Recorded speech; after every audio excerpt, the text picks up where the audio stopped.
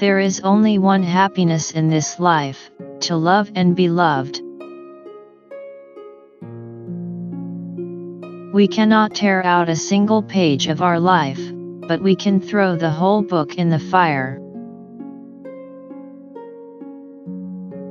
Don't walk in front of me, I may not follow. Don't walk behind me, I may not lead. There is only one happiness in life, to love and be loved. Women love always. When earth slips from them, they take refuge in heaven. Faith is an excitement and an enthusiasm. It is a condition of intellectual magnificence to which we must cling as to a treasure, and not squander on our way through life in the small coin of empty words, or in exact and priggish argument. Life resembles a novel more often than novels resemble life.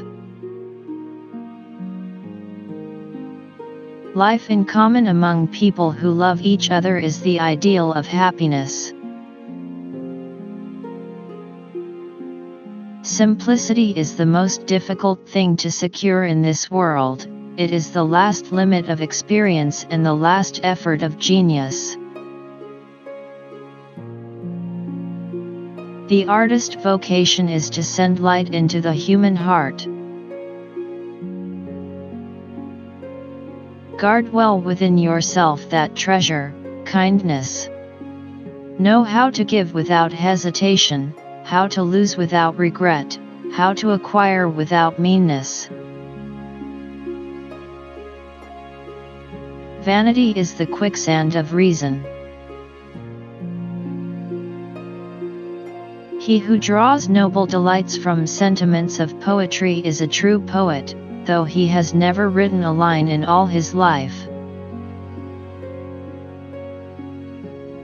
Once my heart was captured, reason was shown the door, deliberately and with a sort of frantic joy. I accepted everything, I believed everything, without struggle, without suffering, without regret, without false shame. How can one blush for what one adores? I have no enthusiasm for nature, which the slightest chill will not instantly destroy. One changes from day to day, and, after a few years have passed, one has completely altered.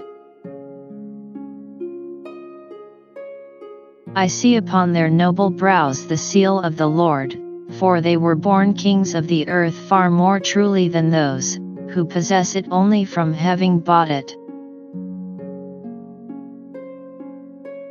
The prayers of a lover are more imperious than the menaces of the whole world.